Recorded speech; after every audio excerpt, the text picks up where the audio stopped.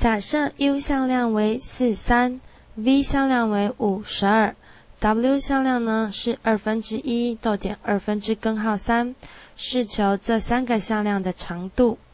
好 ，U 向量呢是4、3，所以我们可以把它当作是 x 分量是4，y 分量呢是3，所以在这个长度的地方，我们可以看到它就是一个直角三角形，所以这个 U 向量的长度，我们就可以利用直角三角形毕氏定理来做计算。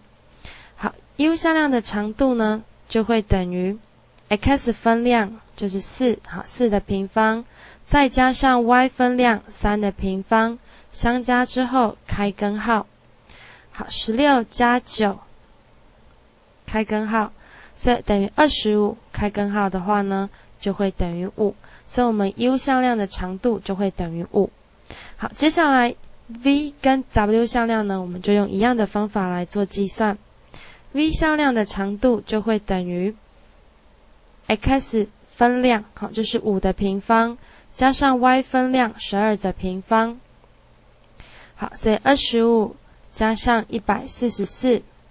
就会等于根号169。好，根号169呢就是13，所以我们 V 向量的长度就等于13。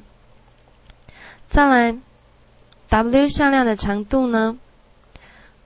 一样哦 ，x 分量1/2的平方，加上 y 分量2/根号3的平方，相加之后再开根号。好，1/2的平方是1/4，再来2/根号3的平方呢是1/4，所以加起来之后等于根号1，那么它就等于1，所以 W 的长度 ，W 向量的长度呢就是等于1，而且这样子 W 向量就刚好是一个单位向量。